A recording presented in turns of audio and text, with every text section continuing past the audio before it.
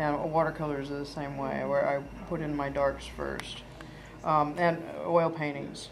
My oil painting teacher is like, you need to lay in your darks first because you want to know, you want to be able to play off of your dark. You want to know how light your lights are going to look against your darks.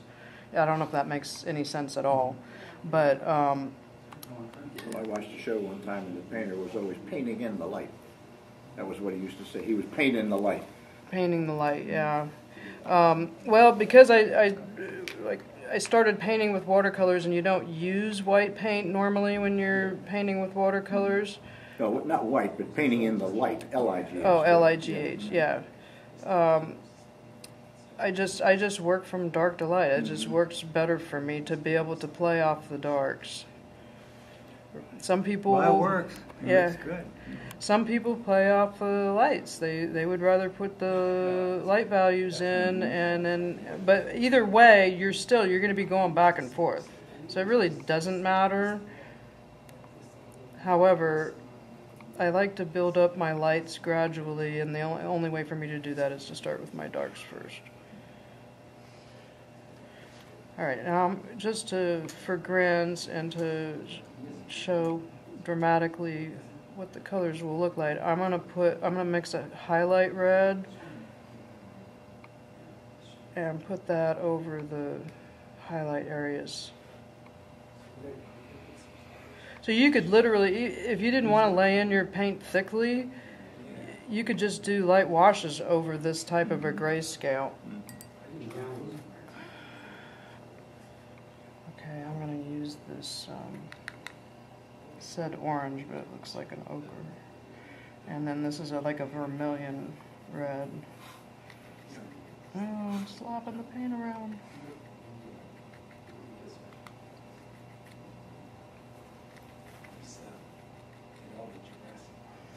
And it's gonna look quite orange.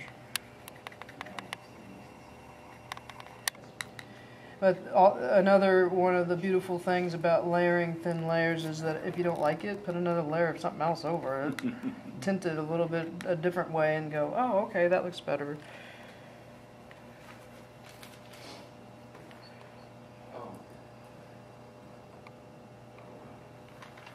And I use, the way that I paint is kind of a feathery, it's almost like drawing with a pencil kind of a thing. I'm using the end of the brush, and I use kind of a crosshatch sort of thing. It's very much like drawing with a pencil.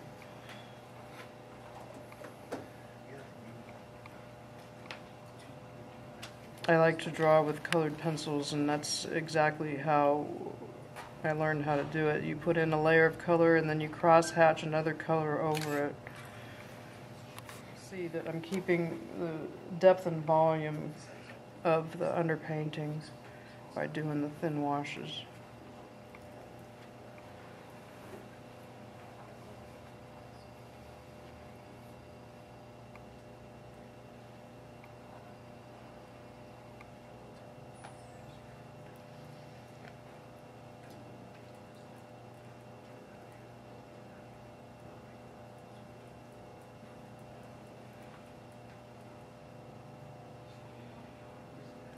I keep forgetting I got red pants here going on too.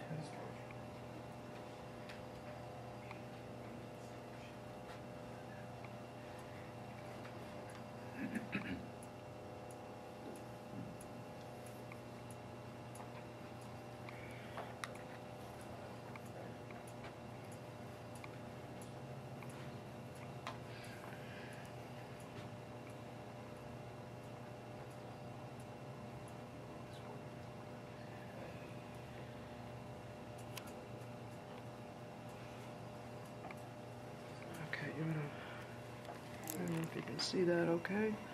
I'm really close. Thank you. Alright, I put a highlight over the lighter areas, but I also laid the same color in over the darks. Because it's so thin, it'll help to blend it all together by spreading that color in over the dark color as well. And as I work back and forth, if I have tinted the darker area too much with the orange, then I'll just go back in with the burgundy into the darker area and fix that. It's almost like as if I'm an indecisive painter, which actually I am.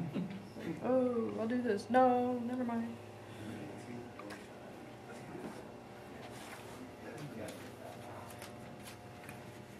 Can you see how it's evolving? Just with I've just put a few layers in over that. And as I go, the color will become more and more brilliant.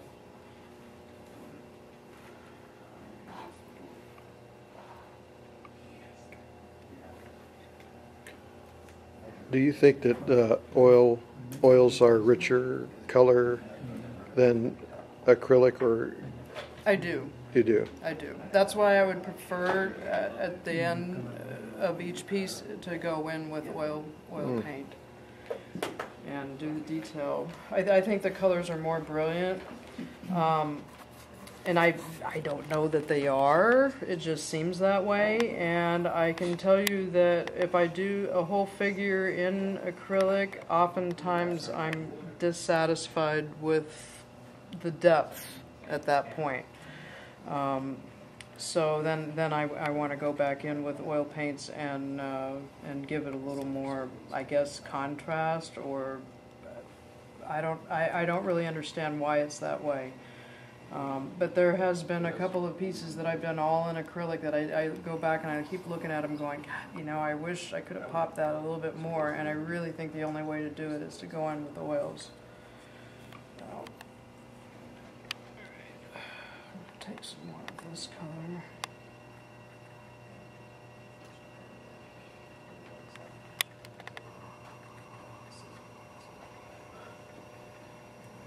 I like white palettes. Some people work with different colored palettes, and white I can just use the edges and I can see my color.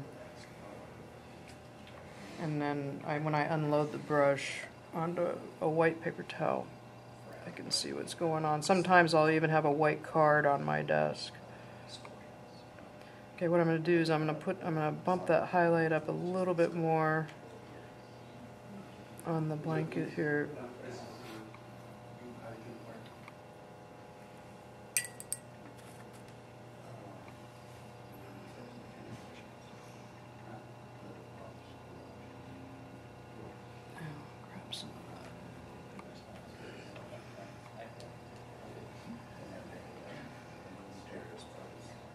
Now there will be places where I will have to go back in with maybe the cream gray, a really light gray, to do a turning edge reflective light in some of the dark areas. But I'll do that down the road a little bit.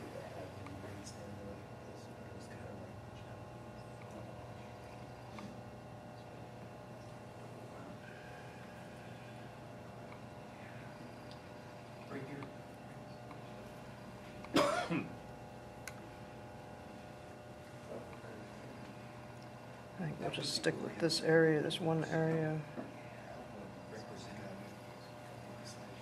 I'll probably go home and paint over this again.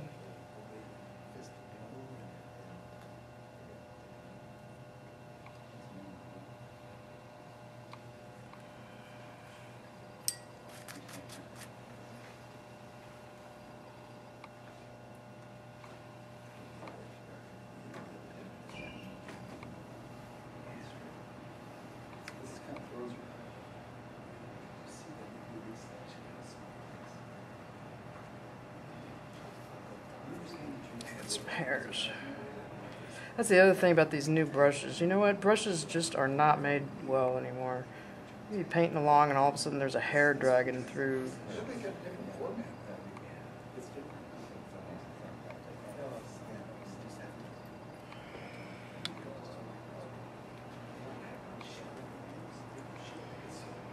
Oh, they stopped? Yeah, sure. Now the sunny yellow is kind of a yellow with white in it. So it is going to turn the red kind of a peachy color. I mean, it's easy. But for a very, very high highlight, That'll be all right. That's what I mean. Just make a lot of blank space. Another thing that will happen too is when I'm working wet and wet like this too, the paint will start lifting, and so I start using more of a dabbing motion, and I think that's why I use the crosshatch, is because it's more of a dabbing motion. It won't lift the paint as much.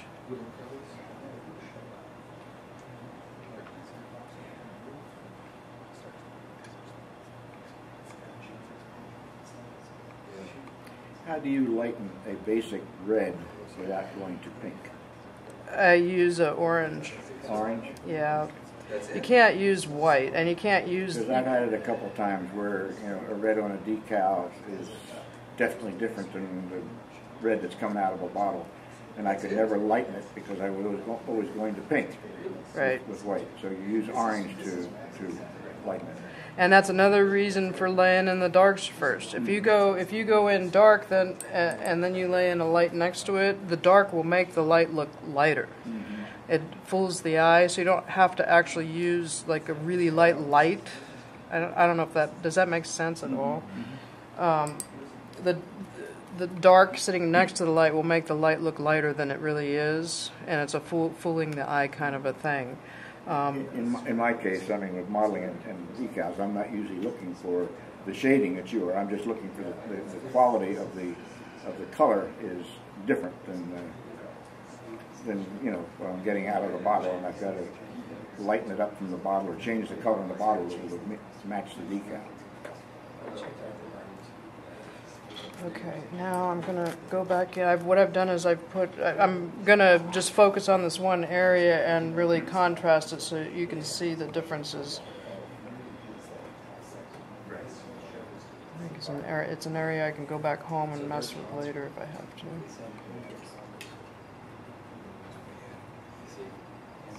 I'm pulling a little blue into the brown.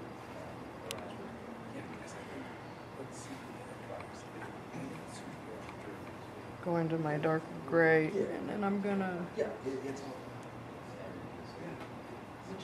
thinly put in some darks along the edge here.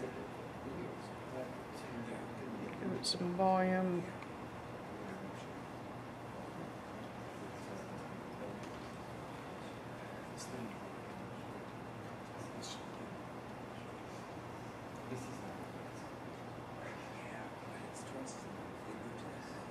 There's a weird fold in the engraving that I think I'm going to end up painting out. Right now I'm kind of following along the engraving, which doesn't really look right to me. So that's what happens a lot of times with these flats, is that there's an innie or an outie where it ends up not looking exactly right. So then you gotta work with it and paint over it.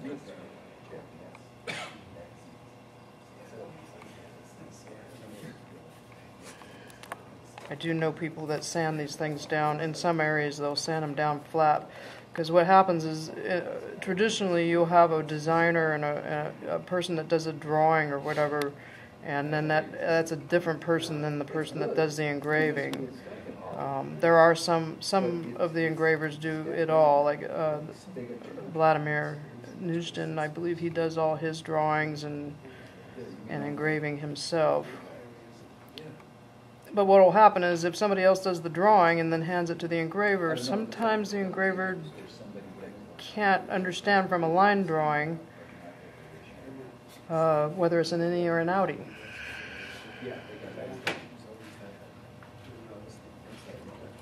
So in a way, it's kind of a miracle that some of these things come out as well as they do.